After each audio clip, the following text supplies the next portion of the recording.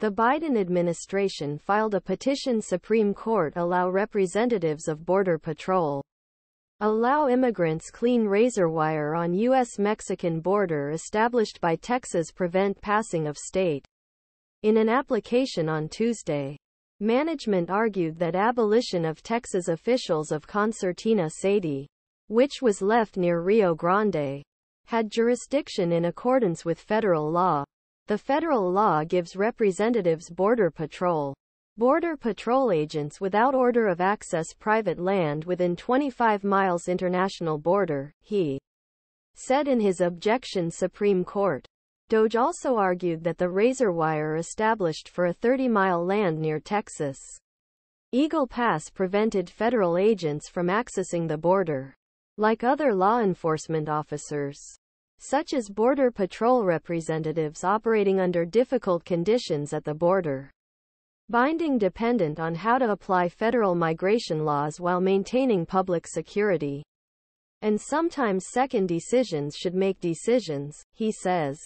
However, precautionary measures prohibit agents from passing or moving physical barriers to the state that prevents access to the boundary accused of patrol. 3. The Ministry of Justice asked Supreme Court to allow the border representatives to take off razor. 3. Texas Governor Greg Abbott promised to continue to establish obstacles along the U.S.-Mexican border. Last October, Texas filed a lawsuit against the federal government, trying to prevent border agents from cutting the razor wire. In December, the U.S. Fifth Court temporarily blocked the agents from cutting it. Republican Texas Governor Greg Abbott promised to continue to create border barriers despite the possible Supreme Court war on Tuesday. Biden's Scotus begged to let the TXTX mounted on the border. Americans and courts will reject Biden's hostility to immigration laws. 3. Roughly 30 miles nail wire was founded near Texas Eagle Pass. Go to Nakamura for NY Post-only Star State and Biden administration found Loggerheads on immigration sanctions between the illegal border cross-record levels, which Abbott said there were towns overwhelmed along U.S.-Mexican border.